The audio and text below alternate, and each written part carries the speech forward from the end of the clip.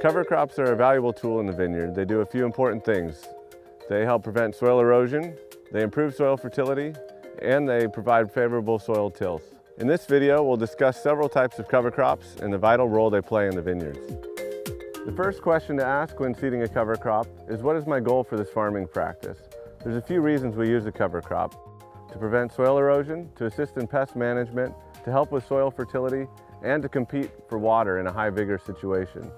The answer to those questions will help you decide what type of seed to use and the appropriate place to plant them. A low-growing grass that has good drought tolerance will create a permanent cover crop to prevent soil erosion. Certain types of brassica can help with nematode populations and improve soil tilth. Legumes are great for nitrogen fixation, but they can be difficult to manage and potentially lead to unintended pest pressures. Aggressive grasses are a smart choice for spring moisture competition. There's also the option to cultivate the soil in the drought years in case of lack of rainfall. These are two different commonly used seeds for cover crops. So this is the fescue mix, small seed size with a little bit of clover, typically used for permanent cover crop. And this is a legume mix, which is great for building nitrogen into the soil as well as providing good green manure to mix in. It's a till cover crop. And you can see the difference in the seed size. That's an important thing to consider when you're doing your calculation for pounds per acre or just setting your seed drill. There are two main ways to seed a cover crop: drilling and broadcasting. So this is a typical seed drill, a Schmeiser drill. It's got a couple main components. There's the hopper. This is where the seed goes into the seed hopper.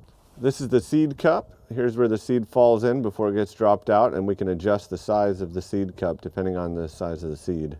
And then the seed will then get dropped down into the ground, into the soil that's been opened up by the disc opener here. This is what opens up the fresh soil for the seed to be planted. And then the press wheel in the back will determine the depth of the seed.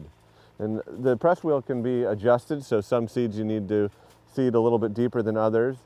And then up here in the seed hopper is a float, and on the float we'll go up and down depending on how much seed's in here, and that'll tell the tractor driver whether or not he needs to put some more seed in there or if he's got enough to finish the job that he's working on. Once you've selected what type of cover crop seed you want to use, it's important to adjust the seed drill to whatever size that seed will be, and so you can do that here. It goes from 0 to 100 on the setting for the seed cup here.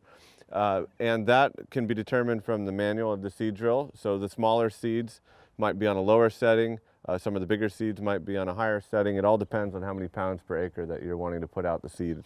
So when we're seeding in a situation where it's a no-till with a permanent cover crop, the disc opener is not going to be enough to plant the seed. So there's usually a cutting blade down in the front that will cut into the soil before dropping the seed. Inside the hopper is a float gauge that will let the tractor driver know how much seed they have left in the hopper, and as the tank runs out of seed, it'll drop down to empty so they know when to stop so that they can put enough seed in to finish the job.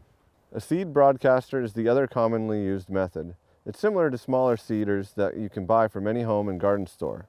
There is a setting for seed size, and distribution is usually determined by the speed of the ATV. Cover crops are vital for any integrated pest management program. Flowering plants are a great way to establish an insectary. They attract beneficial insects and encourage biological pest control. The diverse plant population can build general predator populations to suppress these unwanted insects and mites. An enjoyable byproduct of a healthy cover crop is beautification. By using a thoughtful approach to seed selection, a vineyard can improve in health as well as provide stunning scenery. A successful cover crop strategy will include multiple overlapping goals. We'll want to have the right seed selection with a good long-term strategy, and in that way we can provide benefits to both the vineyard and the overall greater community.